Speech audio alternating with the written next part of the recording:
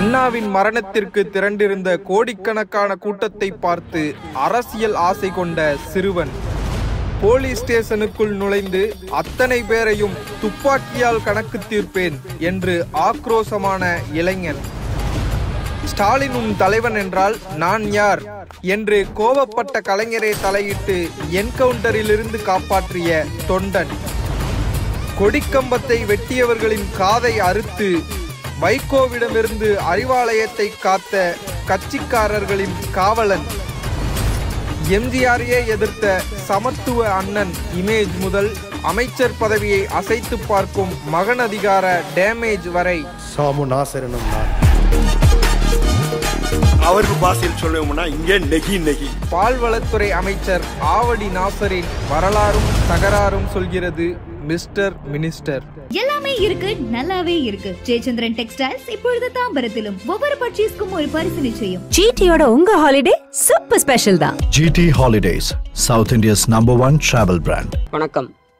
இன்றைக்கு இருக்கக்கூடிய திருவள்ளூர் மாவட்டம் ஆவடி பகுதியில் இருந்த ஒரு தொழிலதிபர் அல்லது ஒரு சிறிய வியாபாரி, அவர் தான் எஸ் முஸ்தபா. அவருடைய மகனாக பிறந்தவர் தான் நாசர். 1959 வருடம் அக்டோபர் 21 தான் நாசர் பிறக்கிறார். நாசர் பிறந்தபோது அப்போது தமிழ்நாடு அரசியலில் புதிதாக தொடங்கப்பட்டு ஒரு வளர்ந்து வர்ற கட்சி திமுக. அந்த காலகட்டத்தில் அவருடைய தந்தையார் முஸ்தபா அவர் என்னென்னா சூர்யா கஃபே அப்படின்னு சொல்லி ஒரு ஹோட்டல் நடத்திட்டு வர்றார். வீட்டில் எல்லாமே வியாபார குடும்பம் தான். இந்த ஆவடி பகுதியிலே இருக்கக்கூடிய அரசு மேல்நிலைப் பள்ளியில் தான் நாசருடைய பள்ளி படிப்பு தொடங்கியது. அந்த காலகட்டத்தில் திமுகவிற்கு 10 வயது தான் என்றாலும் அன்றைக்கு அந்த கட்சி தமிழ்நாடு அரசியல் வரலாற்றில் ஏற்படுத்தின தாக்கம், அதோடைய வளர்ச்சி அப்படிங்கிறது பார்த்தா அது மற்ற கட்சிகளோட ஒப்பிட முடியாதது. ஒன்றுபட்ட செங்கல்பட்டு மாவட்டத்திலையும் அண்ணாவின் ஒரு முக்கிய தளபதியாக இருந்தவர், பிற்காலத்தில் கலைஞருடைய ஒரு பாதுகாப்பு படை வீரராக, பாதுகாப்பு அரணாக இருந்தவர் யாருன்னு பார்த்தீங்கன்னா மதுராந்தகம் ஆறுமுகம். அவர் அங்கே எப்படி கூட்டம் பேசுவார்னா, ஐஎம் மெக்கானிக் அப்படின்னு ஆரம்பித்து அந்த திமுகவோட கொள்கைகளையும் அந்த கட்சியோட கோட்பாடுகளையும் விளக்கி பேசுவார். அதோடு அன்றைக்கு மத்தியிலும் மாநிலத்திலும் ஆளும் கட்சியாக இருந்த காங்கிரஸ் அரசாங்கத்தை விமர்சிக்கிறது. இதற்காக திமுகவின் முதல் கட்ட தலைவர்கள், 2ஆம் கட்ட தலைவர்கள், அண்ணா, கலைஞர், நாவலர், பேராசிரியர் இவங்களெல்லாம் கூப்பிட்டு அடிக்கடி செங்கல்பட்டில் குறிப்பாக அந்த காஞ்சிபுரம், மதுராந்தகம் அந்த பகுதிகளில் கூட்டங்களை நடத்துவது மதுராந்தகம் ஆறுமுகத்தின் வழக்கம். அதில் ஒரு ஆவடி பகுதியோட ஒரு பொறுப்பாளராக இருந்தவர் தான் நாசருடைய சொந்த அவருடைய தாய்மாமா உறவு. அவர் திமுகவோட ஒரு அமைப்பாளராக, பொறுப்பாளராக, ஒரு நிர்வாகியாக இருந்து செயல்பட்டு கொண்டிருக்கிறார். 1967 திமுகவோட மிக முக்கியமான தேர்தல். அந்த தேர்தலில் தான் அவங்க ஆட்சியை பிடிக்கிற தேர்தல். அப்போ அந்த ஆவடி நகர அமைப்பாளராக இருந்த நாசருடைய மாமா அவர் அந்த காலகட்டத்தில் தேர்தல் பிரச்சாரத்துக்கு அந்த 80கள் 70களெல்லாம் அந்த ஒரு வழக்கம் இருந்தது. இப்போ அது குறைந்து விட்டது. 90கள் வரைக்கும் கூட இருந்தது. என்ன பண்ணுவாங்கன்னா, பள்ளிக்கூட பிள்ளைகள் அந்த மாலை நேரங்களில் அவங்க கையில் கட்சி கொடியை கொடுத்து அந்தந்த கட்சி குடும்பங்களை சார்ந்த பள்ளி பிள்ளைகள் தெரு தெருவாக கோஷம் போட்டுக்கிட்டு அவங்க சார்ந்த கட்சிக்காக ஓட்டு கேட்குறது வழக்கம். அப்போ பூந்தமல்லி தொகுதியோ ஆவடி தொகுதியோ கிடையாது, ஸ்ரீபெரும்புதூர் தொகுதி. அந்த தொகுதியோட சட்டமன்ற வேட்பாளர் யாருன்னு பார்த்தீங்கன்னா, அவர் தான் அப்போ முதலமைச்சராக இருந்த பக்தவத்சலம் அவருடைய தொகுதி. அதனாலே அது அதிகமாக கவனிக்கப்பட்ட ஒரு தொகுதி. அப்போ பள்ளிக்கூட சிறுவனாக இருந்த நாசர் அவர் அந்த மாலை நேரங்களில் அவர் கூட படிக்கிற பசங்களை சேர்த்துக்கிட்டு திமுக கொடி, கருப்பு சிவப்பு கொடியை வைத்து கொண்டு அந்த ஊரில் தேர்தல் பிரச்சாரம் செய்வார். அப்போ அந்த தேர்தலை பொறுத்தளவுக்கு ஒரு மிகப்பெரிய ஒரு கோஷமாக தமிழ்நாடு முழுவதும் திமுககாரர்களால் முன்வைக்கப்பட்ட கோஷம் என்னன்னு பார்த்தீங்கன்னா, காமராஜர் என்னாச்சு, கருப்பட்டி விலை என்னாச்சு, பக்தவத்சலம் என்னாச்சு, பருப்பு விலை என்னாச்சு அப்படிங்கிறது தான் கோஷம். அது அன்றைக்கு பத்திரிகைகள் எல்லாத்துலேயும் ரொம்ப பிரபலம். போஸ்டர்கள்லாம் அதை தான் அடித்து ஒட்டுவாங்க. வாசகங்கள், சுவர் வாசகங்கள்லாம் இதை தான் எழுதப்பட்டிருக்கும். பள்ளிக்கூட சிறுவனாக இருந்த ஆவடி நாசரும் இந்த கோஷங்களை வச்சுட்டு தான் அந்த பகுதியில் பிரச்சாரம் செய்தார். அந்த வயசில் அவருக்கு கட்சி, அரசியல் இதெல்லாம் தெரியுமா என்னன்றது கிடையாது. வீட்டில் தன்னுடைய உறவினர் கட்சியில் இருந்ததுனால ஒரு விளையாட்டுத்தனமாகத்தான் அவருடைய அந்த தேர்தல் பிரச்சாரத்தில் ஈடுபட்டதன் மூலம் அவருடைய அரசியல் தொடங்குகிறது. 1967 ஆட்சிக்கு வந்த திமுக அடுத்த ஒரு 1.5 வருஷத்திலே அண்ணா அவர்கள் 68 மரணம் அடைந்து விடுகிறார். அந்த மரணம்ன்றது அண்ணாவுடைய மரணம்னு பார்த்திங்கன்னா அதுக்கு கூடிய கூட்டம்ன்றது அது வந்து இப்போது கூட வந்து வீடியோக்கள் யூடியூப் வீடியோக்களில் அரிதல் மாதிரி தான் காணப்படுகிறது. தமிழகம் எங்கும் இருந்து வந்த ரயில்களில் எல்லா பெட்டிகளும் நிறைந்த அந்த ரயிலோட மேற்கூரைகள் எல்லாம் இப்போ வட இந்திய ரயில்கள்லாம் சில பார்க்குறோம், பங்களாதேஷ் ரயில்கள்லாம் பார்க்கும்போது எப்படி கூட்டம் வருமோ அந்த மாதிரி எல்லா சாலைகளும் ரோமை நோக்கி அப்படின்றது போல் அன்னைக்கு வந்து அண்ணாவின் மரணம் ஏற்பட்ட போது எல்லா சாலைகளும் சென்னையை நோக்கி அப்படிங்கிற அளவில் பேருந்துகள் வாகனங்கள் எல்லாத்துலேயும் வந்து கட்சி தொண்டர்கள் மட்டும் இல்லை, பொதுமக்கள், அறிவுஜீவிகள், எதிர்கட்சிக்காரர்கள் அப்படின்னு சொல்லி எல்லா பேரும் வந்து சென்னையை நோக்கி திரண்டது. அப்படி இருக்கும்போது இவங்க வந்து அந்த ஆவடி பகுதியிலிருந்து நாசருடைய மாமா, அவரும் திமுககாரர் என்பதால் அவர் வந்து நாசரை அழைத்து கொண்டு சென்னைக்கு வர்றாங்க. அவங்க ஆவடியில் ட்ரெயின் ஏறும் போகும்போதே பார்த்தா ஒவ்வொரு பெட்டிக்கும் வந்து 3 பெட்டிகளில் இருக்க வேண்டிய ஆட்களை வந்து அவங்க ரயில்வே போலீஸே வந்து இப்படி போனால் தான் போக முடியும், இல்லைனா இறங்கிக்கோங்கன்னு சொல்லி ஒவ்வொரு பெட்டிலையும் அவ்வளோ ஆட்களை அடைத்து தான் அனுப்புகிறாங்க. ட்ரெயினில் இடம் கிடையாது. இங்கே வந்து சென்ட்ரலில் இறங்குனா அங்கேருந்து ராஜாஜி ஹால் வரைக்கும் வந்து ஒரு எள்ளு போட்டால் எள்ளு எடுக்க முடியாது அப்படின்னு கிராமத்தில் சொல்லுவாங்க. அந்த அளவுக்கு ஒரு ஜன நெருக்கடி. நாசருடைய மாமா அவரை வந்து தோளில் தூக்கி வைத்து கொண்டு தான் அங்கேருந்து வர்றாரு. எங்கேயும் நகலம் உள்ள கூட்டம் வந்து அப்படியே நிற்கிது. எங்கே நம்ம ராஜாஜி ஹால்லேருந்து சென்ட்ரல் வரைக்கும் அவ்வளவு க்ரௌடு. அந்த சம்பவம் தான் வந்து நாசருக்கு வந்து ஒரு அரசியல் தலைவருடைய மரணத்திற்கு இவ்வளவு கூட்டமாக, அப்போ மக்கள் வந்து எப்படி பார்க்குறாங்க, அப்போ அரசியல்ன்றது எவ்வளவு முக்கியத்துவம் வாய்ந்தது, இதெல்லாம் வந்து அவருடைய மனதில் வந்து ஆழமாக பதிக்கிறது. அதன் பிறகு அந்த சம்பவத்திற்கு பிறகு அவர் பள்ளி படிப்பு SSLC வரைக்கும் அந்த பள்ளிக்கூடத்தில் படிக்கிறார். அதன் பிறகு குடும்பத்தில் வந்து தொழில் இருக்குது, கஃபே இருக்குது, சூர்யா கஃபே அப்படின்ற ஹோட்டல் இருக்குது. அவங்க அண்ணன் வந்து அவங்க பிற்காலத்தில் ஒரு மளிகை கடையெல்லாம் ஆரம்பிக்கிறாங்க. இது மாதிரி சில தொழில்கள் இருக்கிறதுனால வேறு வேலைக்கும் போகணும் அப்படிங்கிற ஒரு கட்டாயமும் நாசருக்கு இல்லை. அதனால் கட்சி வேலைகளை வந்து முழு நேரமாக பார்க்க ஆரம்பிக்கிறார். 1971 தேர்தல், அதுலேயும் இதே போல் வந்து அவர் சுறுசுறுப்பாக வேலை பார்க்கிறார். அதுலேயும் வந்து திமுக வெற்றி பெறுகிறது. இப்போ அண்ணா இல்லை, கலைஞர் முதலமைச்சர் ஆகிவிடுகிறார். ஆனால் 72லேயே வந்து திமுகவிலிருந்து எம்ஜிஆர் பிரிந்து வந்து தனி கட்சியை தொடங்கி விடுகிறார்.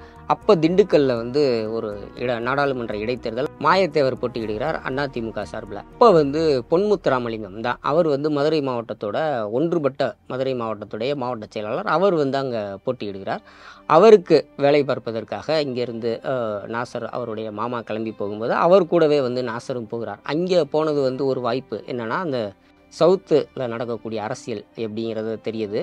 அன்றைக்கு அந்த வேட்பாளராக இருந்தக்கூடிய பொன்முத்துராமலிங்கம் அவர் கூடவே இருந்து ஒரு 18 நாட்கள் வந்து வேலை பார்த்த அனுபவம், இதெல்லாம் வந்து நாசருக்கு வந்து அரசியலில் கிடைக்கக்கூடிய ஒரு மிக தாமதமாக இளைஞரானதற்கு பிறகு கிடைக்கக்கூடிய அனுபவங்கள்லாம் அவருக்கு வந்து அந்த பள்ளிக்கூடம் முடிந்த ஒரு குறுகிய காலகட்டத்திலேயே இவருக்கு கிடைக்க ஆரம்பிக்குது. அதோடு பார்த்தா அன்னைக்கு கட்சியில் இருக்கும்போதே அந்த டிஆர்ஆர் அவர் காலகட்டத்திலையும் மதுராந்தகம் ஆறுமுகம் காலகட்டத்திலையும் சரி, அங்கே வந்து எந்த ஒரு கூட்டங்கள் நடந்தாலும் அன்றைக்கு வந்து ஒரு இளைஞர்களாக கல்லூரி மாணவர்களாக இருந்த துரைமுருகன், வைகோ, ரகுமான் கான் இவங்களெல்லாம் வந்து அழைத்து அடிக்கடி வந்து திமுகவினர் கூட்டம் நடத்துவாங்க. அதில் வந்து இந்த ஒருங்கிணைந்த செங்கல்பட்டு மாவட்டமாக இருந்தாலும் சரி, ஆவடி பகுதியாக இருந்தாலும் சரி, இந்த கூட்டம் நடந்தால் இவங்களெல்லாம் வந்து சென்னையிலேருந்து அழைத்து கொண்டு வர வேண்டிய பொறுப்பு வந்து ஆவடி நாசர்கிட்ட தான் கொடுக்கப்படுகிறது. அதற்கு காரணம் வந்து அன்றைக்கி வந்து அவர் பள்ளி படிப்பையெல்லாம் முடித்து விட்டு ஓரளவுக்கு செல்வாக்காக அந்த பகுதியில் இருக்கிறார். கட்சி வேலைகளை ஆர்வமுடன் பார்க்கிறார். எல்லாரோடையும் ஏற்கனவே ஒரு அறிமுகமும் இருக்கிறது. அதனால் வந்து இவர் தான் அந்த வேலையை பார்க்குறார். குறிப்பாக வந்து துரைமுருகன் அவர் வந்து அன்றைக்கு பச்சையப்பன் கல்லூரி மாணவராக இருந்த காலகட்டத்திலும் சரி, சட்டக்கல்லூரி மாணவராக இருந்த காலகட்டத்திலும் சரி, அவருக்கு அப்போவே அரசியல் ஆர்வம் வந்து அரசியலில் ஈடுபட ஆரம்பிச்சிட்டார். அப்போ அவரை அழைத்து கொண்டு இந்த கூட்டம் ஆவடி பகுதியில் நடத்தணும்னா அது ஆவடி நாசர் தான். அன்னைக்கு ரயிலோ அல்லது பஸ்ஸோ எதுலேயோ சரி, இவரே வந்து போய் அவங்கள கூட்டிகிட்டு வந்து கூட்டம் நடத்த வேண்டிய பொறுப்பும் இவருடையது. இப்படி வந்து எல்லா அனுபவங்களும் மிக சிறிய வயதிலே கிடைக்கிறவருக்கு வந்து அரசியலில் ஒரு ஆழமாக காலூன்றி அது வந்து அடுத்த கட்டத்துக்கு போகிறது எப்படி ஏற்படுதுன்னு பார்த்தீங்கன்னா, திமுகவில் தொடங்கப்பட்ட இளைஞரணி, திமுக இளைஞரணியும் அதோடைய செயலாளராக Mu.க.Stalin அவர்கள் வருவதும் வந்து ஆவடி நாசருடைய வாழ்க்கையிலும் ஒரு திருப்பு முனையாக அமைகிறது. திமுக இளைஞரணி அப்படின்னு தொடங்கப்பட்டதற்கு பிறகு அதில் வந்து நாசர் வந்து இணைந்து வந்து ரொம்ப வேகமாக செயல்படுகிறார். அவருக்கு வந்து 87, 88 காலகட்டத்தில் அந்த ஒருங்கிணைந்த செங்கல்பட்டு மாவட்டத்தோட இளைஞரணி துணை அமைப்பாளர் பொறுப்பெல்லாம் கொடுக்கப்படுகிறது. அதே நேரத்தில் அதை ஒட்டி வந்து அடிக்கடி மு.க. ஸ்டாலின் அவர்களை சந்திக்கக்கூடிய வாய்ப்பு, அவரை வைத்து கூட்டங்கள் நடத்தக்கூடிய வாய்ப்பு வர்றதுனால அவருடைய ஒரு நம்பிக்கைக்குரிய ஒரு தளபதியாக, எப்படி கலைஞருக்கு வந்து அந்த ஒருங்கிணைந்த செங்கல்பட்டு மாவட்டத்துடைய மாவட்ட செயலாளர் மதுராந்தகம் ஆறுமுகம் ஒரு பாதுகாப்பு அரணாக இருந்தாரோ, அது மாதிரி மு.க. ஸ்டாலினுக்கு ஆவடி நாசர் வந்து ஒரு பாதுகாப்பு அரண் அப்படின்ற பேர் வந்து அந்த ஊரில் பரவுகிற அளவுக்கு அவர் ஒரு நெருக்கமாக ஆகிவிடுகிறார். இன்னும் சொல்லப்போனால் இளைஞரணி தொடங்கப்பட்ட உடனே முதல் பாசறை கூட்டம் ஆவடியில் தான் அதை நடத்துகிறார். அதற்கு பின்பு பார்த்திங்கன்னா திமுகவில் வந்து அன்றைக்கு வந்து இன்று மாதிரி வந்து அணிவகுப்பு கிடையாது, ஊர்வலம் அப்படின்றது நடக்கும். அந்த ஊர்வலம் வந்து எல்லா பேரும் கட்சிக்காரங்கள் வந்து மொத்தமாக வந்து ஊர்வலம் தொடங்குகிற இடம், முடிகிற இடம் பெரும்பாலும் அந்த தலைவர்கள் கலந்து கொள்ளக்கூடிய மேடை இருக்கிற இடமாக இருக்கும். தொடங்குகிற இடம் அவங்க அறிவிப்பாங்க. அங்கேருந்து கிளம்பி மொத்தமாக நடந்து வருவாங்க. இளைஞரணி தொடங்கப்பட்டதற்கு பிறகு அதை முறைப்படுத்தணும் அப்படின்னு முடிவு பண்ணி என்ன பண்ணுறாங்கன்னா, அணிவகுப்பு நடத்தணும் அப்படின்னு சொல்லி மு.க. ஸ்டாலின் வந்து ஒரு ஐடியாவை கொடுக்குறார். கலைஞர் அதை ஓகே பண்ணுறார். அணிவகுப்புனா எப்படின்னா, கருப்பு சிகப்பு சீருடை அல்லது ஒயிட் அண்ட் ஒயிட் சீருடை போட்டுட்டு கருப்பு சிவப்பு கொடியை வைத்துக்கொண்டு ஒவ்வொரு அணியாக வரணும். இளைஞர் அணி, அதன் பிறகு வழக்கறிஞர் அணி, அதன் பிறகு மகளிர் அணி, அதன் பிறகு மீனவர் அணி, இப்படி அணிகள் வந்து அணிவகுத்து வரணும். அது வந்து இத்தனை வரிசை அப்படின்றது தான். வரிசையில் ஒவ்வொரு வரிசையில் இவ்வளோ பேர் தான் வரணும் அப்படிங்கிற மாதிரிலாம் ஒரு பிளான் கொண்டு வர்றாங்க. அதற்கு வந்து அப்போ முறையாக வந்து ஒரு பயிற்சி இருக்கணும். அதை வந்து எடுத்து ஏதோ சொல்லி அப்படியே எல்லாரையும் இதை பின்பற்ற வைக்க முடியாது. அதற்கு வந்து ஒரு முறையான பயிற்சி வேணும்னு சொல்லி அந்த பொறுப்பை வந்து ஏற்றுக்கொள்கிறவர் நாசர் தான். பயிற்சி கொடுக்கக்கூடிய பொறுப்பு திருமுல்லை வாயிலில் தான். அது 10 நாட்கள் பயிற்சி.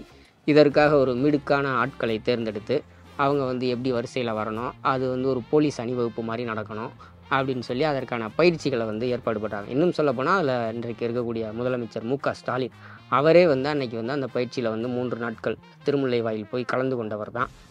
அப்படி ஒரு செட்டப்பை வந்து இன்றைக்கி வந்து திமுகவில் இருக்குன்னா அதற்கான முதல் விதையை போட்டவர் வந்து மு.க. ஸ்டாலின்னா, அதை வந்து எக்ஸிக்யூட் பண்ணி கொடுத்தவர் ஆவடி நாசர் தான். அது எந்த அளவுக்கு ஒரு பாராட்டுதலை பெற்றுக் கொடுத்ததுன்னா, அப்போது அந்த காலகட்டத்தில் வந்து மத்தியில் மிகப்பெரிய அரசியல் மாற்றங்கள் இருந்து காங்கிரஸ் கட்சியிலேருந்து விலகி அதன் பிறகு தேசிய முன்னணி அப்படின்ற ஒரு 3வது அணியை கட்டுறாங்க. அந்த தேசிய முன்னணியோட தொடக்க விழா, அந்த அறிமுகம், பிரதமர் வேட்பாளர்ன்ற அறிமுகம், தேசிய முன்னணியோட அந்த கொள்கை கோட்பாடு இவற்றை விளக்குகிற ஒரு பொதுக்கூட்டம் வந்து முதல் கூட்டம் வந்து சென்னையில் தான் நடைபெறுகிறது. அதில் வந்து விபி சிங் கலந்துக்கிறாங்க, என்.டி. ராமாராவ் கலந்துக்கிறாரு. அவங்க முன்னால் அந்த இளைஞரணியோட திட்டத்தின்படி ஒரு மிலிட்ரி இராணுவ அணிவகுப்பு மாதிரி கையில் கொடி வச்சுக்கிட்டு யூனிஃபார்ம் போட்டு வரிசையாக அந்த அணிவகுப்பு நடைபெறுகிறது. அதை வந்து அங்கே விபி சிங் கவனிச்சுட்டு அந்த அணிவகுப்பு முடிந்ததற்கு பிறகே வந்து இதை கேட்கும்போது இது என்ன செட்டப்னு கேட்கும்போது கலைஞருடைய பையன் மு.க. ஸ்டாலின் தான் இதை நடத்துகிறாரு அப்படின்னு சொல்லி சொல்கிறாங்க. அவரும் வந்து பாராட்டிட்டு போயிட்டு அதை வந்து மு.க. ஸ்டாலின் அவர்கள் வந்து இன்று நினைவு கூறும்போது, சென்னையில் தேசிய முன்னணி தொடக்க விழா நடைபெற்ற போது ராணுவ முடுக்கோடு ஒரு அணி வந்துச்சு, அதை வழிநடத்தி வந்தவர் தானே இவர் அப்படின்னு சொன்னார். இது எனக்கு கிடைச்ச பெருமை மட்டும் இல்ல, நாசருக்கும் கிடைச்சிருக்கக்கூடிய பெருமையாகத்தான் கருதுகிறேன். அந்த இளைஞரணியில் அடுத்தடுத்து பொறுப்புகள் கொடுக்குறாங்க. ஒரு காலகட்டத்தில் மு.க. ஸ்டாலினுடைய காரிலே வந்து ஊருக்கு பயணம் செய்கிற அளவுக்கு நெருக்கமாகி விடுகிறார். அன்பில் பொய்யாமொழி, பொன்முடி இவங்கெல்லாம் வந்து நண்பர்களாக போகிறாங்க அப்படின்னா, மு.க. ஸ்டாலினுக்கு வந்து பாதுகாவலராக ஒரு பாடி கார்ட் மாதிரி ஒரு பாதுகாப்பு அரணாக போகக்கூடியவர் வந்து பல்லாவரம் சிங்காரம் அப்படின்னு ஒருத்தவரும், நாகை அசோகன்னு மற்றொருவர், ஆவடி நாசர், இவங்க 3 பேரும் வந்து பாதுகாப்புக்காக அவர் கூட போக ஆரம்பிக்கிறாங்க. இதே காலகட்டத்தில் அந்த இளைஞரணியில் வந்து பொறுப்புகள் கொடுக்கப்பட்டதற்கு பிறகு நாசருடைய அரசியல் வந்து பயங்கர வேகம் பிடிக்குது. குறிப்பாக அந்த 88 கலைஞர் முதலமைச்சராக அந்த ஆட்சி கலைக்கப்படுகிறது. கலைக்கப்பட்டதை கண்டித்து வந்து என்ன பண்ணுறாருன்னா, தமிழ்நாடு முழுவதும் திமுகவினர் வந்து போராட்டம் ஆர்ப்பாட்டம்லாம் நடத்தினாங்க. ஆனால் ஆவடியில் நடைபெற்ற ஆர்ப்பாட்டம் வந்து எந்த அளவுக்கு போச்சுன்னா, துப்பாக்கி சூடு நடத்தி அதை கலைக்கிற அளவுக்கு போனது. அந்த துப்பாக்கி சூடில் ஒரு 10-15 பெண்கள் வரைக்கும் காயமடைந்தாங்க. இதை வந்து பின்னால் இருந்து நடத்துகிறவர், இதையெல்லாம் இது பண்ணுறவர் நாசர் தான் சொல்லிட்டு ஒரு கட்டத்தில் வந்து நாசர் மேலே வந்து திட்டமிட்ட ஒரு துப்பாக்கி சூடு நடத்துகிற அளவுக்கு அது போய் அதன் பிறகு கைது வழக்கு அப்படிங்கிற மாதிரி அது திசை திரும்பிடுச்சு. ஆனால் அது வந்து கலைஞர் வரைக்கும் நாசருக்கு வந்து மிகப்பெரிய ஒரு பாராட்டுதலை பெற்றுக் கொடுத்ததோட ஒரு நம்பிக்கை, விசுவாசம், ஒரு நல்ல கட்சிக்காரர் நமக்கு கிடச்சிருக்கார் அப்படிங்கிற ஒரு எண்ணத்தையும் உருவாக்கியது. அதன் பிறகு மறக்க முடியாத தேர்தல் 1991ஆம் ஆண்டு தேர்தல். திமுக தான் மிகப்பெரிய வெற்றி பெறப் போகுது அப்படின்ற கருத்து கணிப்புகள்லாம் வர ஆரம்பிச்சிருச்சு. யாரும் எதிர்பாராத வகையில் வந்து ஸ்ரீபெரும்புதூர் தேர்தல் பிரச்சாரத்துக்கு வந்த ராஜீவ் காந்தி படுகொலை செய்யப்படுகிறார். அது வந்து தேர்தல் முடிவுகளை மற்றும் மாற்றவில்லை. அன்னைக்கு வந்து அது திமுகவுக்கு வந்து மிகப்பெரிய ஒரு நெருக்கடியை வந்து அந்த ராஜீவ் காந்தியினுடைய படுகொலை சம்பவம் வந்து இதுதான். திமுக தான் அந்த படுகொலையில் சம்மந்தப்பட்டிருக்கிறது, திமுகவினர் தான் அதை செய்தார்கள்னு தான் ஆரம்பத்தில் வந்து வதந்திகள் கிளப்பப்பட்டது. அப்போ அன்றைக்கு அந்த ஒருங்கிணைந்த செங்கல்பட்டு மாவட்டத்துடைய மாவட்ட செயலாளராக இருந்த மதுராந்தகம் ஆறுமுகம் அவருடைய வீட்டுக்கும் அப்படி ஒரு சோதனை வந்தது. ஒரு 700 பேர் கொண்ட ஒரு கும்பல் வந்து அங்கே கிளம்பி போகிறாங்க. அந்த வீட்டை வந்து முதல்ல வெளியில் இருந்த வாகனங்கள், காரு, ஜீப்பு, புல்லட்டு, பைக் எல்லாம் இருக்குது, அதெல்லாம் வந்து எரிக்கிறாங்க. பிறகு கடப்பாறையால் வந்து அந்த வீட்டை வந்து தாக்கி உள்ளே பூந்தவங்க ஒரு 100 சவரன் நகையை வந்து எடுத்துடுறாங்க. 25 லட்சம் ரூபாய் பணத்தை வந்து எடுத்துடுறாங்க. அதன் பிறகு அந்த குடும்பத்தவே வெளியில் வர சொல்லி காலில் விழுந்து மன்னிப்பு கேட்க சொல்கிறாங்க. அவங்களும் காலில் விழுந்து மன்னிப்பு கேட்டதற்கு பிறகு கடைசியில் வந்து அவர் மதுராந்தகம் ஆறுமுகம் எல்லாரையும் பார்த்து கையெடுத்து கும்பிட்டு ரொம்ப ஒரு கெஞ்சினதற்கு பிறகு தான் அவர் வந்து உயிர் பிழைத்தது. இது வந்து அப்போ வந்து இருந்த காங்கிரஸ் எம்எல்ஏ சுதர்சனம்னு ஒருத்தர் இருந்தார். அவருடைய ஆதரவாளர்கள் தான் அன்றைக்கு பெரும்பாலும் ஒரு குப்பன் அப்படிங்கிற ஒரு தலைமையில் தான் வந்ததாக வந்து தகவல் பரவுது.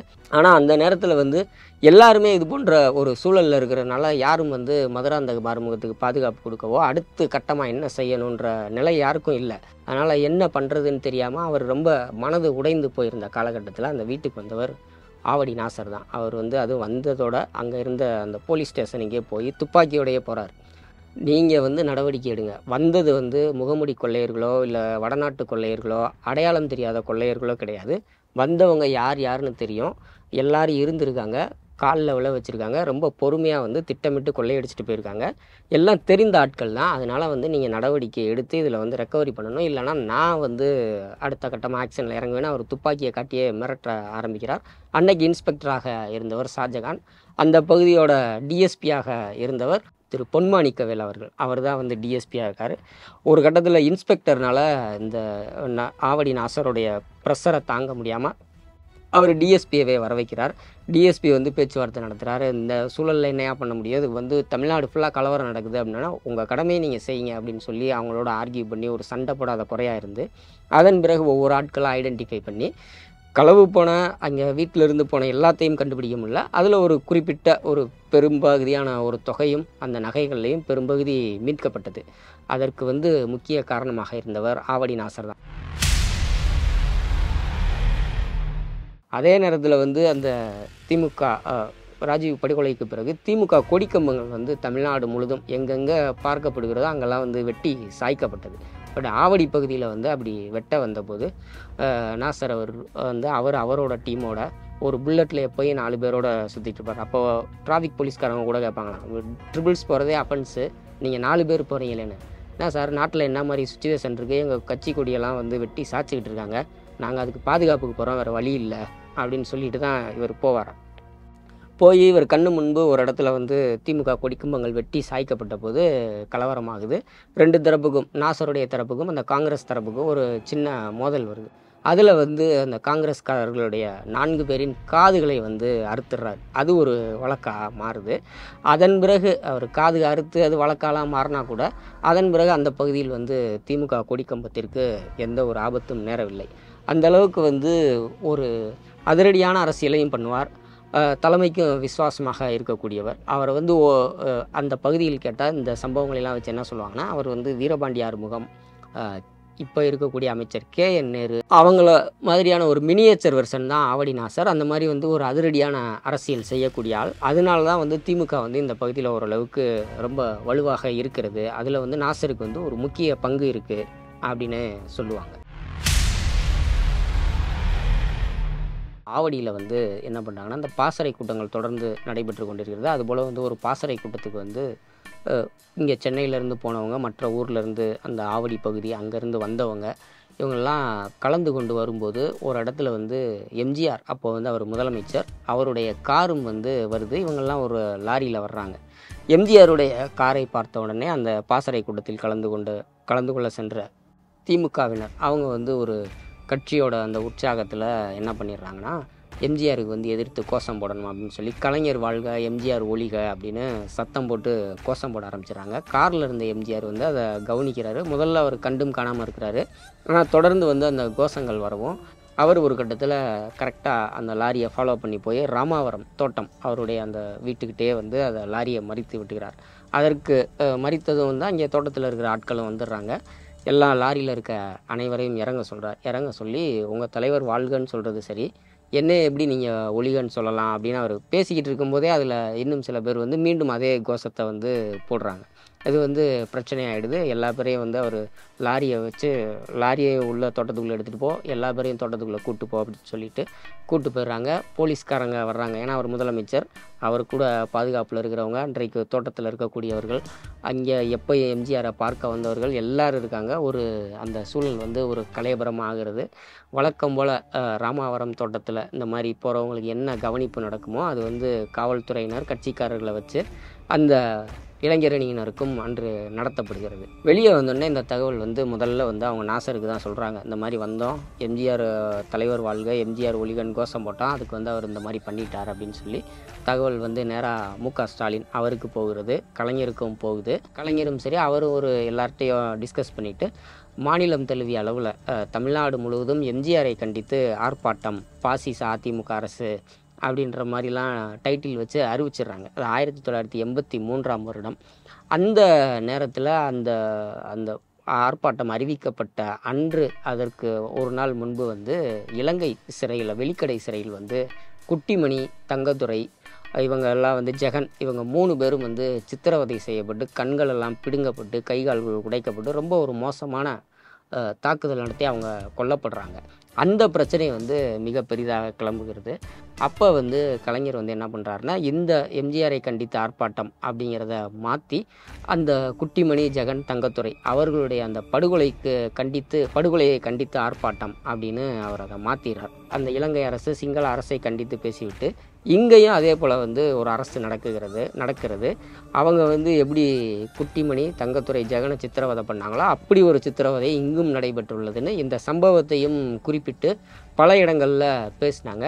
ஆனால் வந்து அது மிகப்பெரிய அளவில் வெளியே வரல. அன்றைக்கி இருக்கக்கூடிய பத்திரிகைகளில் அந்த சம்பவம் வெளிவரவில்லை. 1989 நாடாளுமன்ற தேர்தல், அதில் வந்து சிவகாசி நாடாளுமன்ற தேர்தலில் திமுக சார்பில் வைகோ போட்டியிடுகிறார். அதிமுக சார்பில் யார் போட்டியிடுகிறார் என்றால் காளிமுத்து அவர் போட்டியிடுகிறார். குறிப்பாக வந்து சிவகாசியில் வந்து அந்த தேர்தல் சமயங்களில் வாரத்துக்கு 2 கத்தி குத்து, அடிதடி, மண்டை உடைப்பு அப்படின்னு தொடர்ந்து வந்துக்கிட்டே இருக்கும். காரணம், அன்றைக்கு வந்து அதிமுகவோட தளபதிகளாக இருந்தவர்கள் வந்து ரொம்ப ஒரு விகரஸாக அங்கே செயல்பட்டாங்க. யாருன்னு பார்த்தீங்கன்னா KKSSR, தாமரைக்கனி, அதன் பிறகு கருப்பசாமி பாண்டியன், இவங்கள்லாம் வந்து அங்கே தேர்தல் பொறுப்பாளர்களாக இருந்து வேலை பார்த்ததுனால இந்த பக்கம் வந்து தங்கப்பாண்டியன் அவங்களோட டீமு, பொன்முத்துராமலிங்கம் இவங்கள்லாம் இருக்கிறனால வந்து அந்த வன்முறைகள் வந்து தவிர்க்கப்பட முடியாத ஒரு சூழலில் இருந்தது.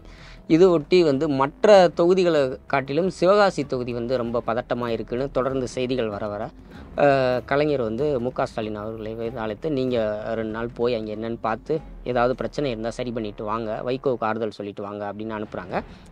அந்த டூரில் வந்து நாசரும் கூட போகிறார். அங்கே வந்து ரொம்ப பிரச்சனையாக இருக்கிறதுனால வைகோ அவர்களுக்கு வந்து இவங்களை பாதுகாக்கிறது ஒரு பெரிய வேலையாகிடுது. இருந்தாலும் நீங்கள் தேர்தல் பிரச்சாரத்தை முடிச்சுட்டு வாங்க, நாங்கள் ரூமில் இருக்கோம், காலையில் எல்லாம் பேசிக்கலாம் அப்படின்னு சொல்லிட்டு ஒரு விடுதியில், ஒரு சாதாரண விடுதியில் தான் மு.க. ஸ்டாலின் தங்கியிருக்கிறார். இரவு 2 மணிக்கு ஒரு கருப்பு உருவம் வந்து, நெடிய உருவம், அது வந்து அந்த அறையை நோக்கி வருது. இவர் வந்து எழுந்து அந்த அந்த கருப்பு உருவம், ஒரு வளர்ந்த உருவத்தை அந்த இருட்டிலே வந்து ரொம்ப இறுக்கமாக வந்து கட்டி பிடிச்சி முகத்துலேயும் கை வச்சு அழுத்தினா அவங்களால அந்த வந்த மர்ம நபர்னால நாசர் பிடியிலேருந்து திமிர முடியலை, எதுவும் பண்ண முடியலை. ஒரு கட்டத்தில் அவங்களுக்கு ரொம்ப சிரமம் ஆகிடுது.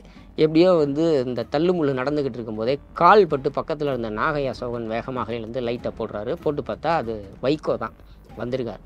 அதற்கு பிறகு அது ஒரு சகஜமாகி ஆனதற்கு பிறகு வைகோ அவர்கள் வந்து இவ்வளவு ஒரு இக்கட்டான சூழலில் இங்கே வந்து நீங்கள் வந்திருக்கிறது எனக்கு ரொம்ப நெகிழ்ச்சியாக இருக்குது அப்படின்னு சொல்லி கண்ணீர்லாம் வடித்து மு.க. ஸ்டாலினுக்கு நன்றி சொல்லி கிளம்ப போகும்போது வந்து அவர் என்ன சொல்கிறாருன்னா, நாசரை மட்டும் தனியாக அழைச்சி நீங்கள் கீழே வாங்க, என்னை வந்து வழி அனுப்பிட்டு வாங்க அப்படின்னு சொல்கிறாரு. சரின்னு சொல்லிட்டு இவர் ஸ்டாலின்கிட்ட சொல்லிட்டு போகும்போது ஸ்டாலின் நாசரை கூப்பிட்டு தனியாக கூப்பிட்டு என்ன சொல்கிறாருன்னா, அவர் உன்னை எதுக்கு கீழே கூப்பிட்றாருன்னா, வழி அனுப்புறதுக்கு இல்லை, உங்கள்கிட்ட பணம் கொடுப்பார், நீ வந்து வாங்காத, ஏன்னா அந்த தேர்தலில் அவரே ரொம்ப சிரமத்தில் இருக்கார், நிறைய செலவு பண்ணிக்கிட்டு இருக்காரு, இந்த நேரத்தில் நம்ம தான் அவருக்கு கொடுக்கணும், அதனால் நீ எந்த பணமும் அவரிடமிருந்து வாங்காதே அப்படின்னு சொல்லி தான் அனுப்புகிறார்.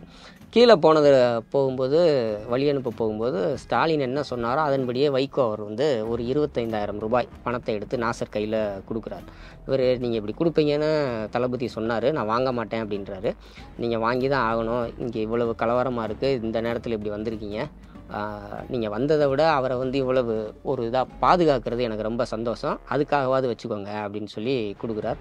இவர் நாசரும் வாங்கலை. சரி நீங்கள் எந்த காரில் வந்தீங்க, அவர் முக ஸ்டாலின் வந்த கார் எது அப்படின்னு சொல்லும்போது அந்த வேனை காட்டும்போது அந்த வேனில் அந்த பணத்தை வச்சுட்டு இதை நீங்கள் கட்சி நிதியாக பயன்படுத்தினாலும் சரி, உங்கள் செலவுக்கு வச்சுக்கிட்டாலும் சரி, நீங்கள் என்னமோ பண்ணுங்க அப்படின்னு சொல்லிட்டு அவர் போயிடுறார். அதுலேயும் ஒரு வினோதம் என்னன்னு பார்த்தீங்கன்னா, அதன் பிறகு வைகோ மதிமுகவை தொடங்கியதற்கு பிறகு அவர் வந்து திமுக கொடிக்கும் அறிவாலயத்திற்கும் அவர் தங்களுக்கு உரிமையானது அப்படின்னு சொல்லி ஒரு பிரச்சனையை கிளப்பினார். அது நீதிமன்றத்தில் வழக்கு வரைக்கும் போனது. அந்த வழக்கு வந்து ஒரு 3 மாதங்கள் இழுத்தடித்தது. அந்த நேரத்தில் யார் மாதிரி பாடி கார்டு இருக்கணும் அப்படின்னு வைகோ சொன்னாரோ அதே ஆவடி நாசர் தான் அறிவாலயத்தில் வந்து ஒரு 180 பேரை அழைத்து கொண்டு வந்து ஒரு ஷிஃப்ட்டுக்கு வந்து 60 பேர் அப்படின்னு சொல்லி 3 ஷிஃப்ட்டு போட்டு 4 மாதங்களும் இங்கே தங்க வச்சு அறிவாலயத்தை வந்து பாதுகாத்ததில் ஆவடி நாசரும் முக்கியம். முக ஸ்டாலினோடு இவ்வளவு நெருக்கமாக இருந்தாலும், திமுகவோடு இவ்வளவு இருந்தாலும், கலைஞரும் வந்து ஆவடி நாசர் மீது ஒரு தனிப்பட்ட ஒரு அக்கறை வைத்திருந்தார், ஒரு பாசம் வைத்திருந்தார், ஒரு உரிமையை எடுத்துக்கொண்டு தான் அவர்கிட்ட எப்பயும் பேசுவார். அதுக்கு வந்து ஒரு சம்பவம் சொல்லலான்னு பார்த்தீங்கன்னா என்னென்னா, ஒரு காலகட்டத்தில் அதிமுக ஆட்சி வந்ததற்கு பிறகு ஆவடி நாசரை வந்து குண்டாஸில் கைது செய்ய வேண்டும் அப்படின்றதுக்காக அங்கே ஆவடி பகுதியில் இருந்தக்கூடிய ஒரு காவல்துறை அதிகாரி மேலிடத்தின் உத்தரவின் அடிப்படையில் அவர் வந்து இவர் மேலே வந்து கேஸு, இவருக்கு எதிராக இருக்கக்கூடிய ஆதாரங்களையும் திரட்டி ஒரு மறைமுகமாக ஒரு த்ரெட்டன் கொடுத்துக்கிட்டே இருக்கார். எந்த நேரத்துலையும் ஆவடி நாசர் கைது செய்யப்படலாம் அப்படிங்கிற ஒரு சூழல் வந்து கண்டினியூ ஆகிக்கிட்டே இருக்கிறது. அப்போ அங்கே கூட்டம் பேச போன துரைமுருகன்கிட்ட நாசர் வந்து இந்த தகவலை வந்து சொல்லவும், துரைமுருகன் அங்கேயே வைத்து அந்த காவல்துறை அதிகாரியை கடுமையாக வந்து கண்டிக்கிறார். கண்டித்து பேசிட்டு வந்து அந்த தகவலை வந்து கலைஞர்கிட்டையும் சொல்கிறாரு.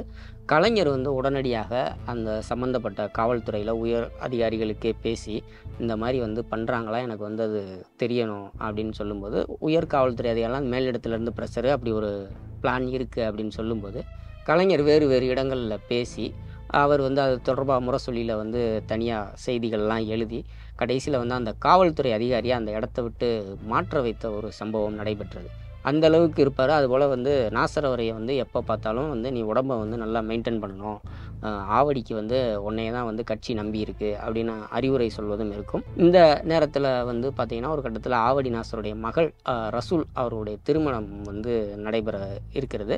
அதுக்கு வந்து தலைமை யார் அப்படின்னு போடும்போது தலைமை அப்படின்னு முக ஸ்டாலினை தான் ஆவடி நாசர் போடுறார், கலைஞரை போடலை. அன்றைக்கு திமுகவினர் யாராக இருந்தாலும் கலைஞர் பேரை தான் போடுவாங்க, அதற்கு கீழே தான் வந்து முக ஸ்டாலின் பேரை போடுவாங்க. இவர் வந்து அன்னைக்கே வந்து தலைமை முக ஸ்டாலின் போடுறாரு. பத்திரிகை கொண்டு வந்து கலைஞருக்கு போயிடுச்சு, சண்முகநாதன் மூலமாக கொடுத்துட்டு இவர் வெயிட் பண்ணுறாரு. அவர் பத்திரிகையை பார்த்துட்டு என்ன நினச்சாருந்தாரில் கொஞ்சம் நேரம் கூப்பிடவே இல்லை. சண்முகநாதன் வெளியே வந்து தலைவர் ரொம்ப கோபமாக இருக்கார், உள்ளவனை கூப்பிட்றாரு, போய் பார்த்து பேசியா அப்படின்னு சொல்லும்போது, நீ வந்து தலைமை வந்து என் பேரை போடலை, அப்போ எங்களுக்கெல்லாம் தலைமை இருக்க தகுதி இல்லை, நீ முடிவு பண்ணிட்டியா, உங்கள் தளபதிக்கு தான் அந்த தகுதி இருக்குன்னு நினச்சியா அப்படின்னு சொல்லி கொஞ்சம் ஒரு உரிமையோடு வந்து ஒரு கோபித்து கொண்ட ஒரு சம்பவம் நடைபெற்றது. அதன் பிறகு ஆனால் அவர் அந்த திருமணத்துக்கு வந்து போனார். அவர் போனார்னா கூட அந்த தலைமை அப்படிங்கிறது முக ஸ்டாலின் தலைமையில் தான் நடைபெற்றது. அதை நாசரும் மாற்றலை, கலைஞரும் வந்து அதற்கு மேலே வந்து அதை பெரிதுபடுத்தவில்லை. பொது வாழ்க்கை அப்படின்னு சொல்லும்போது இந்த எம்எல்ஏக்கள், நகராட்சி சேர்மன், இந்த பொறுப்புகள்னு பார்த்திங்கன்னா அவருக்கு 2001 வந்து உள்ளாட்சி தேர்தல் போட்டியிடும் வாய்ப்பு கொடுக்கப்படுகிறது. அதில் வெற்றி பெற்று ஆவடி நகராட்சியோட சேர்மனாக இருந்தார். திருப்பி மீண்டும் வந்து அவர் 2011 அவருக்கு அந்த வாய்ப்பு கொடுக்கப்பட்டது. அப்போதும் அவர் தான் அங்கே ஆவடி நகராட்சி சேர்மனாக இருந்தார். ஏன் இங்கே சொல்கிறோன்னா 2006 to 2011 திமுக ஆட்சி காலகட்டத்தில் அந்த ஆட்சிக்கு ஏற்பட்ட 2G ஒரு பக்கம், வாரிசு அரசியல் அது ஒரு பக்கம், இப்படி பல கெட்ட பெயர்கள் இருந்தாலும் அன்றைக்கு இருந்தக்கூடிய உள்ளாட்சி பிரதிநிதிகள், குறிப்பாக கவுன்சிலர்களால் வந்து அந்த ஆட்சிக்கு ஏற்பட்ட அவப்பெயர் என்பது மாற்றவே முடியாத ஒன்றாக இருந்தது. ஆனால் அவ்வளவு கெட்ட பேர் இருந்தபோது கூட 2011 ஆவடி நாசர் வெற்றி பெற்றார். நகராட்சி தலைவராக சேர்மன் போஸ்ட்டுக்கும் வந்தார். அதுக்கு காரணம் முழுக்க முழுக்க ஆவடியில் வந்து அவருக்கு இருந்த தனிப்பட்ட செல்வாக்கு, கட்சிக்கு இருந்த செல்வாக்கை விட அவர் வந்து அந்த மக்கள்கிட்ட வந்து வாங்கி வைத்திருந்த பெயர் தான் அதற்கு காரணமாக இருந்தது. அதன் பிறகு நகராட்சியிலிருந்து அவர் அப்படியே தமிழ்நாடு சட்டமன்ற தேர்தல்களை சந்திக்கக்கூடிய ஒரு சூழல் வருகிறது. 2016 ஆவடி தொகுதி அதில் வந்து போட்டியிடும் வாய்ப்பு கொடுக்கப்படுகிறது. திமுக சார்பில் இவர், அதிமுக சார்பில் யாருன்னா தேமுதிகவிலிருந்து விலகி அதிமுகவில் வந்து இணைந்திருந்த மாஃபா பாண்டியராஜன். ஆனால் அந்த தேர்தலில் பார்த்தீங்கன்னா அவர் மாஃபா பாண்டியராஜன் அவர் வாங்கியிருந்த வாக்குகள் வந்து ஒரு 1,08,000 வாக்குகள் சொச்சம் கொஞ்சம். இவர் ஆவடி நாசர் வாங்கியிருந்த வாக்குகள்னு பார்த்தீங்கன்னா 1,06,000 சொச்சம் வாக்குகள். ரெண்டுக்கும் வித்தியாசம்னு பார்த்தீங்கன்னா வெறும் 1,300 வாக்குகள் தான் வந்து வித்தியாசம் இருந்தது. மிக ஒரு மயிரிழையில் தோற்றார் அப்படின்னு தான் சொல்ல முடியும். 2021 சட்டமன்ற தேர்தல், அதுலேயும் அதே ஆவடி தொகுதியில் வந்து நாசருக்கு வாய்ப்பு கொடுக்கப்படுகிறது. எதிரணி அதிமுக சார்பில் யாருக்குன்னா அதே மாஃபா பாண்டியராஜன் தான் அங்கேயும் போட்டியிடுகிறார். வாக்கு வித்தியாசமும் பார்த்தீங்கன்னா வந்து 55,000 வரைக்கும் வந்தது. அந்தளவுக்கு ஒரு மிகப்பெரிய வெற்றியை பெற்றிருந்தார். அமைச்சரவை தோற்கடிச்சிட்டார்ன்ற ஒரு பேர் இருந்தாலும் கூட இவருக்கு வந்து அமைச்சர் பதவி கிடைக்கும்ன்றத ஆவடி நாசரே எதிர்பார்க்கல. மாறாக திருவள்ளூர் சட்டமன்ற தொகுதியில் விஜிஆர் அவர் வந்து போட்டியிருந்தார். விஜி ராஜேந்திரன் அவர் வந்து ஒரு காலேஜ் நடத்துகிறவர், அவர் ரொம்ப செல்வாக்கானவர். அங்கே வந்து அவருக்கு சமூக பின்புலம் நிறைய இருக்குது. இன்னும் சொல்லப்போனால் அவர் வந்து ஆவடி நாசர் தோல்வியடைந்த அந்த 2016 சட்டமன்ற தேர்தலையும் அவர் வெற்றி பெற்று எம்எல்ஏவாக இருந்தவர். அதனால் 2வது முறையும் வெற்றி பெற்றிருக்கிறதுனால அவருக்கு தான் அமைச்சர் பதவி அப்படிங்கிறது தான் பரவலாக எல்லா பத்திரிகைகளும் எழுதுனாங்க. திடீர்னு டிவியில் வந்து அமைச்சருடைய பட்டியல் வருது. அதில் பால்வளத்துறை அமைச்சர் சாமு நாசர் அப்படின்னு இருக்குது. இது வந்து நாசருக்கு மட்டுமில்ல, திமுகவினருக்கு மட்டுமல்ல, திருவள்ளூர் மாவட்டத்தில் எல்லாருக்குமே வந்து ஒரு சர்ப்ரைஸ். நாசருக்கும் சர்ப்ரைஸ். திருப்பி அவர் சென்னை வந்து அந்த பதவியேற்பெலாம் முடிஞ்சதற்கு பிறகு நன்றி சொல்ல போகும்போது முதலமைச்சர் மு.க. ஸ்டாலினே ஒரு நிகழ்ந்து சொன்ன வார்த்தை, உன்னை நான் மறந்துடுவேன்னு நினச்சியா நாசர் அப்படின்னு சொன்னது தான். அதற்கு நாசருடைய பதிலும் வந்து நான் வந்து பொறுப்பான ஒரு கட்சிக்காரனாக இருப்பேன். நான் வந்து எங்கள் அப்பாவுக்கு நல்ல பிள்ளையாக இருந்ததில்லை, என்னுடைய பிள்ளைகளுக்கும் நல்ல தகப்பனாக இருந்ததில்லை, ஒரு திமுக காரனாக தான் நான் நல்ல திமுக காரன் அப்படிங்கிறது தான் எனக்கு இருக்க பேர். நல்ல அமைச்சராகவும் செயல்படுவேன் அப்படின்னு அந்த வாக்குறுதியை கொடுத்து விட்டு வந்தார். ஆனால் அந்த வாக்குறுதியை கொடுத்து விட்டு வந்ததற்கு பிறகு நடைபெற்றதெல்லாம் வந்து அவர் சொன்ன மாதிரி நடந்திருக்கா அப்படிங்கிறது சந்தேகம்தான். முதல் சறுக்கல் அவருடைய மகன் ஆசிம் ராஜா அவரை வைத்து தான் வந்து நாசருக்கு ஏற்பட்டது. கடந்த ஆகஸ்ட் மாதம் வந்து உள்கட்சி தேர்தல் திமுகவில் நடைபெற்ற அதில் வெற்றி பெற்ற ஆசிம் ராஜா, அதாவது ஆவடி நாசருடைய மகன், அவர் வந்து ஆவடி நகரக்கழக செயலாளராக தேர்ந்தெடுக்கப்பட்டிருந்தார். அதன் பிறகு நடைபெற்ற உள்ளாட்சி தேர்தலில் அங்கே வந்து 4வது வார்டில் போட்டியிட்டும் வெற்றி பெற்று அவர் வந்து மண்டலக்குழு தலைவர், 5வது மண்டலம் நினைக்கிறேன், அந்த மண்டலக்குழு தலைவராகவும் ஆனார். ஆக்சுவலாக வந்து ஆவடி வந்து மாநகராட்சியாக மாற்றினதற்கு பிறகு அவரை மேயராக்கணும் அப்படிங்கிறது தான் ஆவடி நாசருடைய பிளான். மகனை வந்து மேயராக கொண்டு வரணுன்றது. அது பட்டியலின மக்களுக்காக அந்த மேயர் பதவி ஒதுக்கப்பட்டதில் அவர் ஆசிம் ராஜா மேயராக முடியாத சூழல். அப்போ அவர் அந்த மண்டலக்குழு தலைவராக இருக்கிறார். மேயர் பதவிக்கு வந்து நாசர் வந்து அவரும் வந்து நாசருக்கு ரொம்ப விசுவாசமானவர் தான். உதயகுமார் அப்படிங்கிறவர், அவர் வந்து ஒரு பழங்குடியின பிரிவை சேர்ந்தவர். அவரை வந்து மேயர் ஆகிறாங்க. இந்த மேயராக அவர் ஆக்கப்பட்டதுலேருந்து பிரச்சனை வந்து என்னென்னா, அவருடைய அறைக்கு பக்கத்திலே ஆசிம் ராஜாவோட அறை. கான்ட்ராக்டர்கள்லேருந்து எந்த கையெழுத்து போனாலும், யார் மேயரை பார்க்க போனாலும் முதல்ல ஆசிம் ராஜாவை பார்க்கணும் அப்படிங்கிற மாதிரி. ஒரு கட்டத்தில் என்னாச்சுன்னா, மேயரே வந்து அவர் மண்டலக்குழு தலைவரை பார்த்துருங்க, அமைச்சருடைய மகனை பார்த்துருங்கன்னு சொல்கிற அளவுக்கு போய் அது மிகப்பெரிய சர்ச்சைகளை வந்து ஏற்படுத்தியது. அதுபோக அடுத்த பிரச்சனை என்னாச்சுன்னா, அந்த ஒப்பந்ததாரர்களுக்கு வந்து கொடுக்க வேண்டிய நிலுவைத் தொகையை கொடுப்பதற்காக மாநகராட்சி ஊழியர்களுடைய சம்பளத்தை வந்து நிறுத்தி வச்ச விவகாரம். இப்போ ஏன்னா ஒப்பந்ததாரர்களுக்கு வந்து நிலுவைத் தொகையை கொடுத்தா அதுலேருந்து கமிஷன் கிடைக்கும், எங்களுக்கு சம்பளம் போட்டால் அது அமைச்சருடைய மகனுக்கு கமிஷன் கிடைக்காது, அதனால எங்களுடைய சம்பளத்தை நிறுத்தி வைத்து விட்டு அவர் ஒப்பந்ததாரர்களுக்கு, அதாவது கான்ட்ராக்டர்களுக்கு வந்து அந்த பெண்டிங் அமௌண்ட்டை கொடுக்குறாரு அப்படின்னு அது ஒரு பெரிய குற்றச்சாட்டு வந்து அது ஒரு பெரிய பிரச்சனையாகி எல்லா கட்சியினரும், திமுகவுடைய கூட்டணி கட்சியினரே வந்து கண்டிக்கக்கூடிய அளவுக்கு போனது.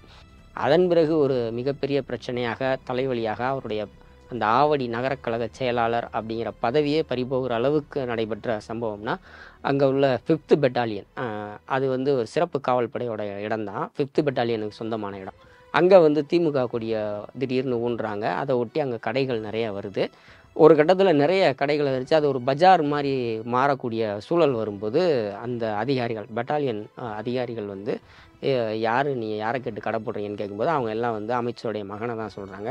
அதில் சில முக்கியமான அதிகாரிகள் வந்து ஆசிம் ராஜாட்டே பேசிட்டாங்க. இது வந்து சிஎம்மோட டிபார்ட்மெண்ட்டு தாங்க, போலீஸ் டிபார்ட்மெண்ட்டு, இது எப்படி பார்த்தாலும் போலீஸ் டிபார்ட்மெண்ட்டோட இடம், இதில் வந்து உங்களை தான் சொல்கிறாங்க, இது உங்களுக்கு பிரச்சனையாகும் அப்படின்னு சொல்லும்போது ஆசிம் ராஜா உடனே தலையிட்டு அந்த கடைகள் எல்லாம் காலி பண்ணிட்டார். ஆனால் உளவுத்துறை கொடுத்த ரிப்போர்ட்லாம் வந்து அந்த அளவுக்கு இல்லை, அது ஆசிம் ராஜா தான் எல்லாம் பண்ணார் அப்படின்னு சொல்லி தொடர்ந்து இந்த மாதிரி குற்றச்சாட்டுகள் அவதூறுகள் வந்துக்கிட்டே இருந்ததில் அவருடைய அந்த ஆவடி நகரக்கழக செயலாளர் பதவி வந்து பறிக்கப்பட்டது. அது ஒருபடி மேலே போய் என்ன சொல்கிறாங்கன்னா, ஆவடி நாசர் அவருடைய அமைச்சர் பதவியே பறிபோகலாம், அடுத்து ஒரு அமைச்சரவை மாற்றம் வந்துச்சுன்னா அவருடைய பதவி பால்வளத்துறை பறிக்கப்பட்டு ராஜகண்ணப்பன் கையில் கொடுக்கப்படும், இவருக்கு வேணால் வேறு ஏதாவது டம்மியான துறை கொடுப்பாங்க, இல்லது அமைச்சரவையிலேருந்தே கொஞ்ச நாள் எடுத்துருவாங்க அப்படின்ற மாதிரி சொல்கிறாங்க. பட்டு அது வந்து இன்னும் யூகங்களாக தான் இருக்குது, செய்திகள் வந்துக்கிட்டு இருக்குது. பால்வளத்துறையை பொறுத்தவரை அது என்றைக்குமே வந்து ஒரு மிக சர்ச்சைக்குரிய ஒரு துறை தான். அது போன திமுக ஆட்சியில் மதிவாணன் ஒருத்தவர் இருந்தபோதும் சரி, இப்போ கடந்த அண்ணா திமுக ஆட்சியில் ராஜேந்திர பாலாஜி அவர்கள் இருந்தபோதும் சரி, இப்போ ஆவடி நாசர் வந்ததற்கு பிறகும் அது வந்து தொடர்ந்து இந்த தனியார் பால் நிறுவனங்கள் பால் கொள்முதல் பண்ணுறதை வந்து குறைச்சி தனியார் நிறுவனங்களை வந்து ஊக்கப்படுத்துறதுக்காக ஆவின் வந்து குறைந்த அளவில் கொள்முதல் பண்ணுற பிரச்சனையை அது எப்போவும் போய்கிட்டே இருக்கும். இப்போவும் அது விஸ்வரூபம் எடுக்குது. இன்னும் சொல்லப்போனால் அதிமுக ஆட்சியில் கூட 40 லட்சம் லிட்டர் பண்ணாங்க, இப்போ வந்து 30 லட்சம் லிட்டர் தான் பண்ணுறாங்க, 10 லட்சம் லிட்டர் குறைஞ்சிருக்கு. இது வந்து தனியார் நிறுவனங்களை ஊக்கப்படுத்துறதுக்கு தான் அப்படிங்கிறது. பால் வந்து எந்த இடத்துல கொள்முதல் பண்ணணுமே அங்கவே வந்து அந்த பாலோட தரத்தை சோதனை பண்ணிடணும் அப்படிங்கிறது ஹைகோர்ட்டு தீர்ப்பு வரைக்கும் இருக்குது. அது மதுரை பெஞ்சு தான் அந்த தீர்ப்பு கொடுத்தாங்க. ஆனால் இப்போவும் என்ன நடக்குதுன்னா, அந்த தீர்ப்பு வந்ததற்கு பிறகு அதிமுக ஆட்சியிலையும் அதுதான் நடந்தது, இப்போவும் அதுதான் நடக்குது. பாலை மொத்தமாக டேங்கரில் ஏற்றிட்டு போயிட்டு கடைசியில் ஸ்பாட்டில் வந்து பண்ணும்போது அது அதோட தரம் அது கெட்டு போயிருந்தால் எல்லாமே கெட்டு போயிருக்கும். அதில் வந்து இடையில வந்து அந்த டேங்கர் லாரியை நிறுத்தி பாலையெல்லாம் எடுத்துகிட்டு அதில் தண்ணியை கலந்து எடை கட்டி அதில் திருட்டு போயிடுது பால். அதுக்கு பதில் தண்ணியை கலந்தால் தரம் வந்து அதில் இருக்கக்கூடிய அந்த சத்துக்களுடைய அளவு குறைத்து காட்டுது. அதனால் வந்து பாலை விற்ற வியாபாரிகளுக்கு சரியான பணம் இல்லை அப்படிங்கிற அந்த பிரச்சனைகள் இன்னும் தொடர்ந்து போய் கொண்டிருக்கிறது. இதுதான் வந்து அந்த பால்வளத்துறையில் இருக்கக்கூடிய ஒரு மிகப்பெரிய குற்றச்சாட்டுகளாக அதிமுக ஆட்சியில் ராஜேந்திர பாலாஜி அவர்கள் மீது என்ன குற்றச்சாட்டு இருந்ததோ அது இப்போதும் வந்து தொடர்கிறது. நாசர் வந்து இந்த துறைக்கு அமைச்சரான உடனே அவர் சொன்னது வந்து டன் கணக்கில் வந்து ஆவின் ஸ்வீட்டு வந்து முறைகேடாக அமைச்சருக்கு, அதாவது ராஜேந்திர பாலாஜி அவருக்கு தேவையான அதிகாரிகளுக்கு வந்து விநியோகிக்கப்பட்டிருக்கிறது. பட்டாசு விற்பனை செய்யப்பட்டிருக்கிறது. உள்ளுக்குள்ளே பட்டாசு விற்பனை செய்யப்பட்டுட்டு அந்த பால் விற்ற வியாபாரிகளுக்கு பணம் கொடுக்கப்படவில்லை. அதுக்கு பதில் இதை வச்சு டேலி பண்ணாங்க. இதில் நான் நடவடிக்கை எடுப்பேன்னு வந்த உடனே ஒரு மிகப்பெரிய பரபரப்பு ஸ்கூப் நியூஸ் மாதிரி கொடுத்தாரு. அந்த பிரச்சனையில் கூட இவர்னால அதன் பிறகு எந்த ஸ்டெப்பும் எடுக்க முடியல. அது இவர் சொன்னதோடு அப்படியே இருக்குது. அதோடு ராஜேந்திர பாலாஜி அவர்கள் மீது என்ன குற்றச்சாட்டுகள் சொல்லப்பட்டதோ அதே குற்றச்சாட்டுகள் இன்று வரைக்கும் இன்றைக்கு அமைச்சராக இருக்கக்கூடிய நாசர் மீதும் தொடர்கிறது. இப்போ இதிலிருந்து என்ன நம்ம பார்க்கணும்னா, அவர் முதலமைச்சர் மு.க. ஸ்டாலினுக்கு கொடுத்த வாக்குறுதிப்படி இன்றைக்கு கட்சிக்காரர்களுடைய பார்வையின்படி அவர் இன்றைக்கு நல்ல திமுக காரர் தான், அவருடைய வார்த்தையிலே சொன்னார், அதில் எந்த மாற்று கருத்தும் இல்லை. ஆனால் நல்ல அமைச்சராக இருக்க போகிறாரா, இருந்தாரா, இனிமேல் இருப்பாரா அப்படிங்கிறத அவருடைய செயல்பாடுகள் தான் உணர்த்துமான்னு பார்க்கலாம். நாசர் அவருடைய தனிப்பட்ட வாழ்க்கை அப்படின்னு பார்த்தீங்கன்னா, அவருடைய மனைவி பெயர் ஃபாத்திமா கனி. அவங்க தான் வந்து துணை வேட்பாளராக இந்த முறை இவர் வந்து போட்டியிட்ட போது அவங்க தான் அந்த சப் கேண்டிடேட் மாதிரி இருப்பாங்க. அது வந்து அவங்க தான் அப்ளை பண்ணியிருந்தாங்க. 3 மகள்கள். அவங்களுக்கு திருமணம் முடிஞ்சு பேத்தியோட திருமணமே இப்போ முதலமைச்சர் மு.க. ஸ்டாலின் முன்னிலையில் கடந்த சில மாதங்களுக்கு முன்பு நடைபெற்றது. மகன் வந்து ஆசிம் ராஜா. நாசரை பொறுத்தவரை இடையில் வந்து ஒரு 130 கிலோ 140 கிலோ அளவுக்கு வெயிட்டு போட்டு இருந்தார். அதை வந்து கலைஞர்லாம் சொல்லி கூட அவர் குறைக்கலை. பட் தேர்தலுக்கு முன்னால் மு.க. ஸ்டாலின் அவர் வந்து ஒரு 2017-18 காலகட்டத்திலேயே ரொம்ப கராராக சொல்லி, நீ உடம்பை குறைச்சாதான் உனக்கு அடுத்து சீட்டே, ஏன்னா உன்னைய வச்சு தான் வந்து நான் வந்து ஆவடியில் இன்னும் கட்சியை பலப்படுத்தணுன்னு இருக்கேன், நீ இந்த மாதிரி ஒரு கான்சியஸ் இல்லாமல் இருந்தால் அது சரி வராதுன்னு சொன்னதற்கு பிறகு இப்போ ஒரு தீவிரமான உடற்பயிற்சியை செஞ்சு அதை இன்னைக்கு வரைக்கும் அந்த உடற்பயிற்சிகளை வந்து கராராக மேற்கொண்டு ஒரு 82 கிலோ வரைக்கும் எடை குறைச்சி ரொம்ப ஸ்லிம்மாக ஜம்முன்னு ஒரு இளைஞர் மாதிரி தான் இருக்கிறார். உணவு கட்டுப்பாடு அப்படிங்கிறதெல்லாம் அவர் பெருசாக இது பண்ணுறதில்ல. ஐரை மீன் குழம்பு அதில் வந்து ரொம்ப பிரியர். எந்த அளவுக்கு அப்படின்னா திருச்சியில் கண்டிஷன் பெயிலில் கையெழுத்து போடுற காலகட்டம் 30 நாட்கள் கையெழுத்து போடணுன்னா கூட இவர் திருச்சியில் கையெழுத்து போட்டு அங்கேருந்து மதுரை கிளம்பி போய் அந்த ஐர மீன் சாப்பிட்ற ஒரு பழக்கத்தை வச்சுருந்தார். அந்த 30 நாளும் அவர் சாப்பிடல. திருச்சியிலே ஐர மீன் கிடைக்கும், ஆனால் அது வந்து பண்ணை முறையில் வளர்க்கப்பட்ட ஐர மீன். ஆற்றில் இருந்து கிடைக்கிற ஐர மீன் இல்லைன்னு ஒரு மதுரையில் தான் அது கிடைக்கும். இங்கே போய் சாப்பிட்ற ஒரு பழக்கம். திருமணம் பாத்திமா கனி அவங்களும் வந்து இவருடைய இந்த அரசியல் வாழ்க்கையை புரிஞ்சு கொண்டு எப்போவுமே, ஏன்னா கொரோனா காலகட்டத்திலலாம் வந்து இவர் முழுக்க அப்போ திமுக சார்பில் வந்து நலத்திட்ட உதவிகள் வழங்கப்பட்டது. அதுலேயும் சரி, இவர் சிறைக்கு அடிக்கடி போவது, இந்த கட்சி வேலைகள்னு இருக்கிறது, இதெல்லாம் வந்து ஒரு நன்றாக புரிந்து கொண்டவர். இப்போ மகன் ஆசிம் ராஜாவும் அரசியலில் இருக்கிறனால அந்த குடும்பத்துக்கு அந்த அரசியல் நிகழ்வுகள் நல்லா தெரியும். அதுபோக அந்த பகுதியில் நாசர் அவருக்கு வந்து அந்த மக்கள் சூட்டின பேரா, கட்சிக்காரர்கள் சூட்டின பேரா, அல்லது அவரே சூட்டி கொண்ட ஒரு அடையாள பெயரா அப்படிங்கிறது நமக்கு தெரியாது. ஆனால் சமத்துவ அண்ணன் நாசர் அப்படின்னு எப்படி கலைஞர் பேராசிரியர்னு இருக்கோ, அந்த மாதிரி நாசர் அவருக்கு கொடுக்கப்பட்ட, மக்கள் கொடுத்த பட்டம் அல்லது அவரே கொடுத்து கொண்ட பட்டம் சமத்துவ அண்ணன் நாசர் அப்படின்றது தான் ஆவடி பகுதியில். அங்கே எல்லாரோடையும் ஒரு நல்ல பழக்கத்தை வந்து வச்சுருக்காரு. மாற்று மத நிகழ்ச்சிகளில் போய் கலந்து கொள்வது, எல்லா நிகழ்ச்சிகளும் ஒரு அரசியல்வாதி எப்படி ஒரு ப்ராக்டிக்கல் பொலிட்டிஷியன் எப்படி இருப்பாரோ அப்படி தான் அவர் இருக்கிறார். இதுதான் அவருடைய தனிப்பட்ட வாழ்க்கை. இப்போ உங்களுக்கு ஒரு சின்ன டெஸ்ட். அமைச்சர் ஆவடி நாசர் பத்தின சில கேள்விகள் கேட்கிறோம். அதுக்கு சரியான பதில கெஸ் பண்ணுங்க. கடைசியில 5க்கு எத்தனை சரியா சொன்னீங்கன்னு உங்க ஸ்கோரை கமெண்ட்ல சொல்லுங்க. யாருடைய வீடு சூறையாடப்பட்டதற்காக போலீஸ் ஸ்டேஷனில் துப்பாக்கி தூக்கினார் நாசர்? மதுராந்தகம் ஆறுமுகம், முருகன், நாவலர் நெடுஞ்செழியன். நாசரை பாராட்டிய வைகோ அவருக்கு எவ்வளவு பணம் அன்பளிப்பாக கொடுத்தார்? 50,000, 25,000, 75,000. 2016 தேர்தலில் நாசரை தோற்கடித்த அதிமுக வேட்பாளர் யார்? ஜெயக்குமார், விஜி ராஜேந்திரன், மாஃபா பாண்டியராஜன். அமைச்சர் நாசருக்கு பிடித்த மீன் வகை எது? ஐரை மீன், வஞ்சிர மீன், வவ்வால் மீன். அமைச்சர் நாசருக்கு தொகுதியில் வழங்கப்பட்ட செல்லப்பெயர் என்ன? சமத்துவ செல்வன், சமத்துவ அண்ணன், சமூக நீதி அண்ணன்.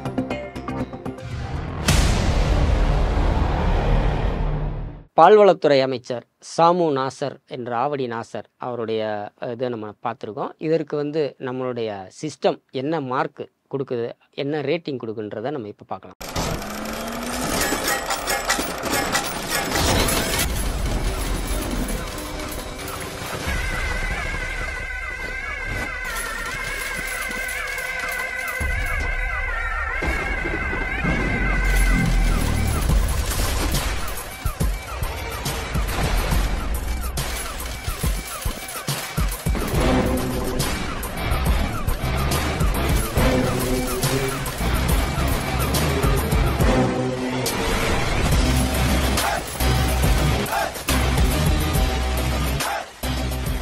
இதுபோன்று நாம் அனைவரும் அறிந்த அரசியல்வாதிகள், அமைச்சர்கள், தலைவர்கள், ஆனால் அவர்களை பற்றி அறியாத சுவாரஸ்யமான தகவல்களை அறிந்து கொள்ள இணைந்திருங்கள் தமிழ்நாடு நவுடன். சப்ஸ்கிரைப் செய்யுங்கள் தமிழ்நாடு நவ் யூடியூப் சேனல். எல்லாமே இருக்கு, நல்லாவே இருக்கு. ஜெயச்சந்திரன் டெக்ஸ்டைல்ஸ் இப்பொழுது தாம்பரத்திலும். ஒவ்வொரு பர்ச்சேஸ்க்கும் ஒரு பரிசு நிச்சயம். GTயோட உங்க ஹாலிடே சூப்பர் ஸ்பெஷல் தான். GT Holidays, South India's #1 travel brand.